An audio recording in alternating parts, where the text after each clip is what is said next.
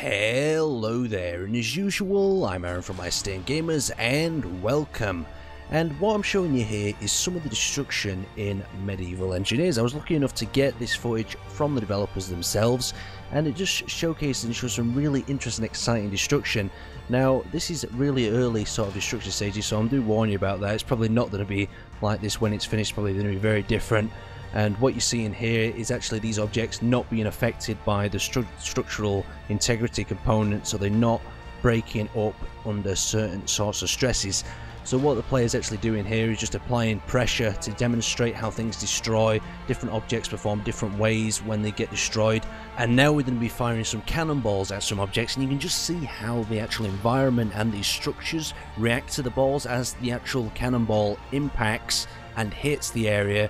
The actual concrete or the stone surface breaks up around it and just crumbles away. It looks absolutely beautiful, especially as they tumble over the top of each other. And what's even more interesting is this particular block here. You can see how some of the actual cannonballs are bouncing off, and as he angles it here, it bounces off and goes right into the forest. But it's just really beautiful to see, and you can see how the cannonballs are just bouncing off everywhere, destruction and rubble's raining down upon you, and it's even leaning over backwards over its own weight until it gets knocked back into the forest. These cannonballs and this sort of mechanic in a game like this is just so amazing. You just see how the stone crumbles as well, each little sort of surface having their own sorts of mechanic of destruction.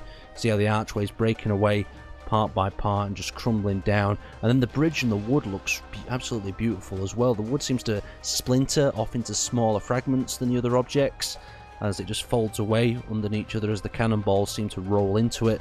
Just looks absolutely beautiful and absolutely stunning.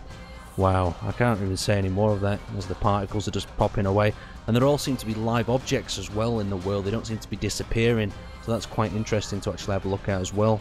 As we pop a hole in the bridge, the cannonballs just keep falling down.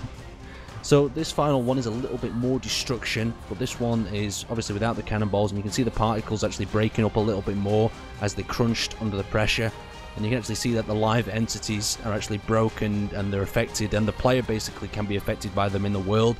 So you can imagine tumbling down some wall or blocking a canyon off, or something tumbling down in your mine shaft and blocking and trapping you in behind you. Just absolutely beautiful, and I can't wait to actually see this destruction in the game when it's later released in early access.